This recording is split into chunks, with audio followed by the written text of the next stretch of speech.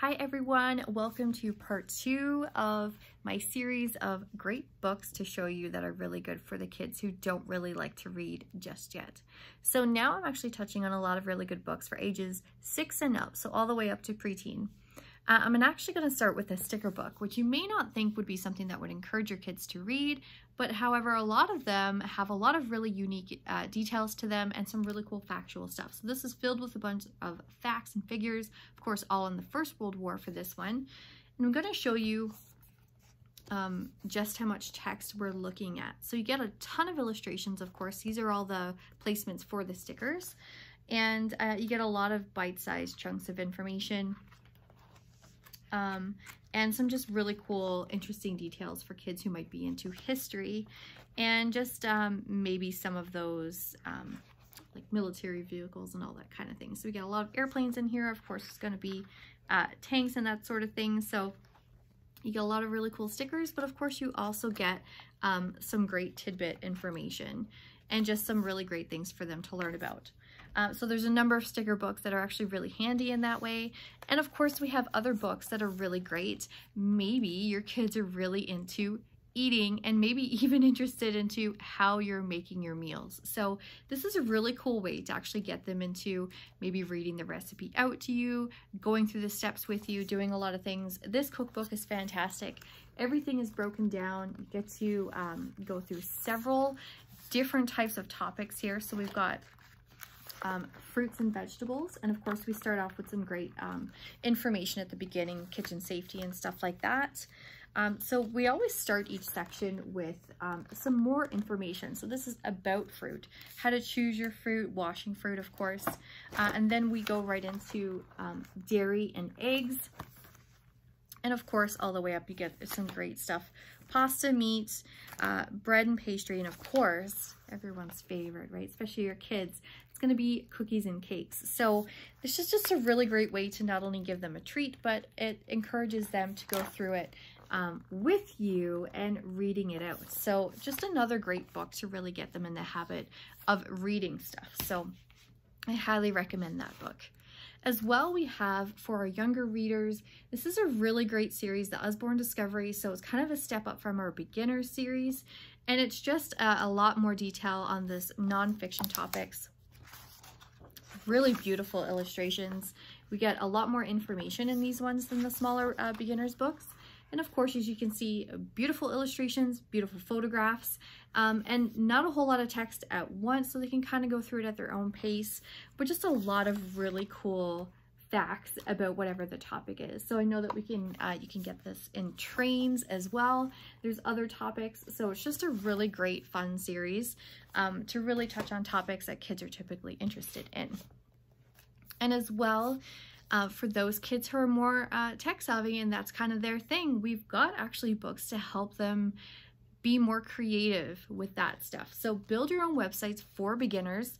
We have a couple of different ones in this kind of thing. We've got coding books as well, so that's actually really unique. So it just goes into what is building a website. So it's got it kind of broken down into sections. So it's not like big paragraphs at a time, so it's really easy to go through and read. And of course, this might just be something to really help them. Of course, covers things like JavaScript in here. You know, maybe creating their own thing, you know, really set themselves apart from the things that maybe they're looking at online. So they can do their own thing and create their websites about whatever they want to create it about. So I really love that idea as well. And then we also have some of our coloring books. These are more advanced than the majority of our coloring books. We typically refer to these as coloring books for adults because of the very fine detail. But as well, we actually get quite a bit of information about these topics too. So this one, of course, is the Native American patterns to color. And of course, we get some really cool information about different tribes in this book. Get some stuff here about tribal masks, so it's really interesting to go through and see it. Sand paintings in this one, so you just get some really nice facts from things that maybe you wouldn't expect out of a coloring book. So I just really like the extra added detail in there, things to learn as you're coloring and just doing a really fun activity, really soothing activity. And as well, we have a couple of books that are really great for the kids who like to be on the go. So the Never Get Bored series, we have a number of them out now. These books are really great for ages like 7 and up. And this one, Never Get Bored, is really great for indoors, and they have some outdoor stuff as well. So it just has a bunch of activities. And as you can see, it's not a whole lot of text, but of course it has a lot of instructions, and sometimes some background things to really help them understand why they're doing certain steps of this. So it's just a lot of fun, a lot of science stuff in there as well. And then of course we have Never Get Bored Outdoors, which really encourages them to kind of take this on the go. And there's a lot of cool things that they can do on rainy days where it's about outdoors, but they're definitely doing it inside. But there's a lot of really cool things that they're outside and about, encourages them to write about things, to read about things, and just a lot of really fun activities to do. And then of course we have books like Animal Quizzes. So as you would expect, they're really, really short, but they can go through and read them at their own pace, and they're just fun and silly. We have travel quizzes and other books as well. So a lot of really nice illustrations, and it just really helps in encouraging them to read on a more regular basis. So definitely be warned that you're going to be quizzed a lot with these books, but they are a lot of fun and definitely a lot of really cool things to learn in there. And then a step up from as well, the beginners from before that I showed for the earlier readers, we've got from our reading program these types of books. So these I really like because they actually touch on a lot of people from history, so key figures, and of course places and time, things like that. This one, of course, Tutankhamun. So we've got more of a chapter book based thing, but it's really small chapters, really nice, clear, easy to read text, and really nice photographs to go through it and really emphasize what was going on as well, just like the beginner series. A lot of illustrations too, because of course we don't really have photographs of that time, so you'll see a lot of that in these books too, because they are about earlier times and earlier people. But as you can see, the text is very nice and easy to read. And so this is a really great series as well if your kids are interested in the different topics that they have available for this series. And it just really helps encourage them to get into reading more and researching more about it. For example, another one would actually be some of our spotters guides. So Rocks and Minerals is the one that I have. It's actually like a very flexible paperback little book. And I'll show you here. You can get different ones. And it's a very similar thing. So a lot of beautiful illustrations and photographs, not a whole lot of text per layout, so just some real bite-sized chunks of information. But it really gives some really great detail as to things. And, you know, you can use this for a number of things. If you live in different places where you can actually go out and find some of these rocks, that would be really special, really unique thing for you to actually do with your kids. And then we have another series. So this is our Beginners Plus series. So it actually touches on some really cool topics that kids are super interested in these days. So we've got artificial intelligence. This one is drones. Really breaks it down. As you can see, there's not on some pages a whole lot of text, but still a lot of information. So again, more photographs, real detailed explanations as to ins and outs of the content. So just really like the series. It's a flexi bound cover, so I really like that, and it's really entertaining. You actually learn a lot from this series. I really love the artificial intelligence book. That one is probably my favorite. It just covers a lot of really great things for kids. And then as well, we have, this is probably good for ages 7 and up, we've got our pet guides. So we've got cats and kittens as well as a couple of other ones. It's a nice, beautiful hardcover book. If your kids are trying to convince you to get a pet, I would definitely start off with something like this. So we get here for this one, of course, for example, choosing a dog, what will I need? It's first days, feeding, playing, staying healthy, out and about, brushing, bathing, etc. So many other things. And just really prepares them for what it's going to entail. And then of course, once they're old enough to be reading this sort of stuff, it's really great for them to maybe take on more responsibilities if you already have a pet. And so it's a really great thing to really introduce them to that. and get them to really understand, you know, the responsibilities that they're going to take on now that they're old enough. So I really like this series. I think it's super cute. And of course you get a lot of nice photographs of the particular animal it's about as well. So again, this is Dogs and Puppies, beautiful little hardcover book. So great for young first-time pet owners. And as well, we have some really cool books that are probably very content specific, but they are like handbooks. So we've got the Spy's Handbook, we've got Pharaoh's Handbook, and as well the Astronaut's Handbook. So if you have kids that are interested in space, and this is really great for age 7 and up too, it does have more to read in it, but again, it is definitely going to be right on topic.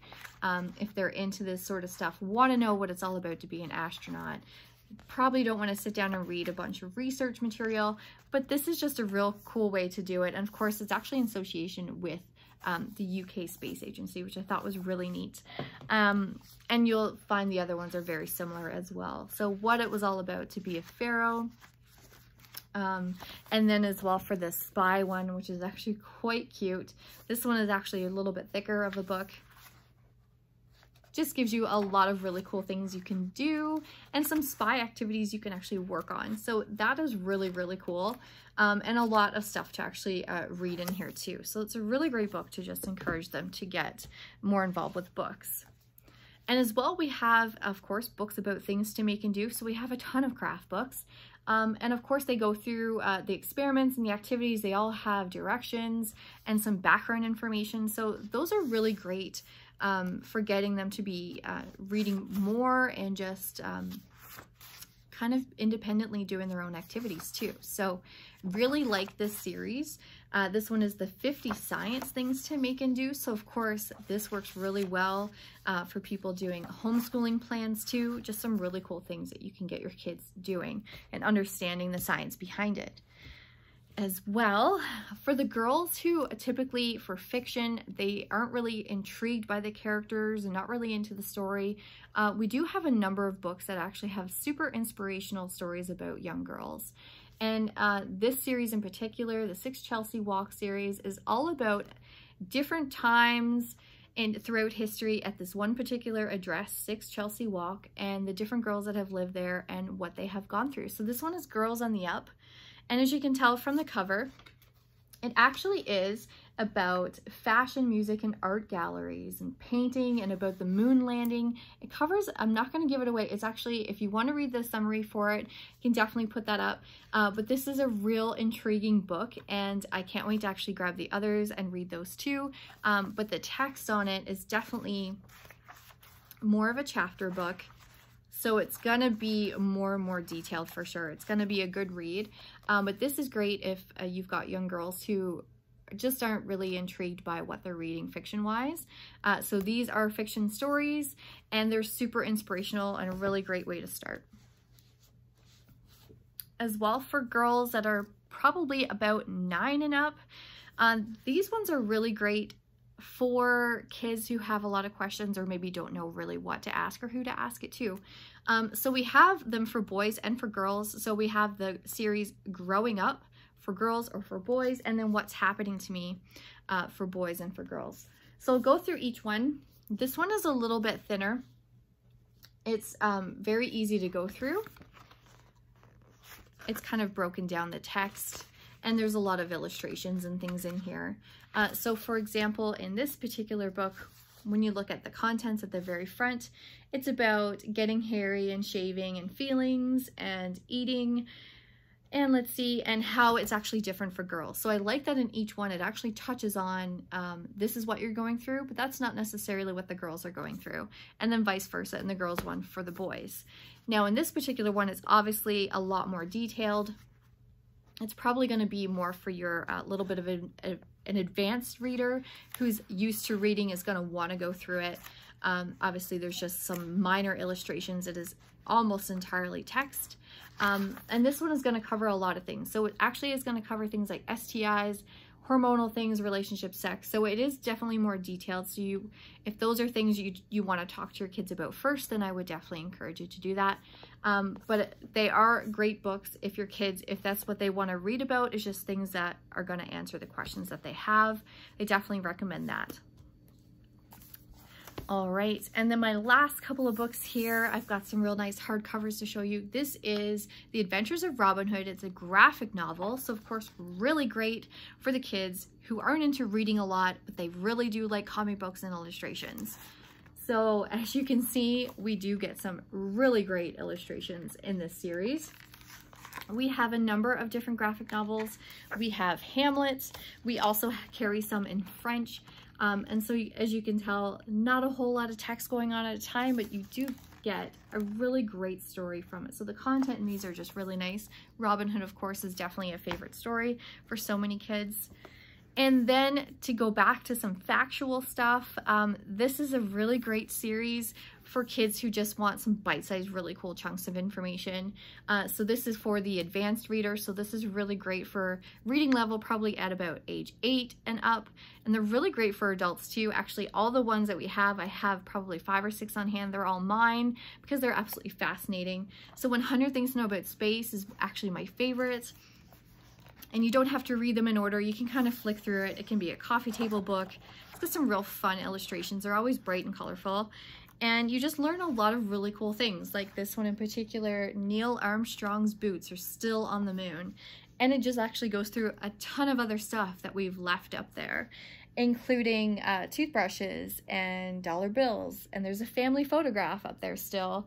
How many helmets are still there. And I think there was something about bags of waste, which we don't need to go into, but there's just so many things that they've left up there.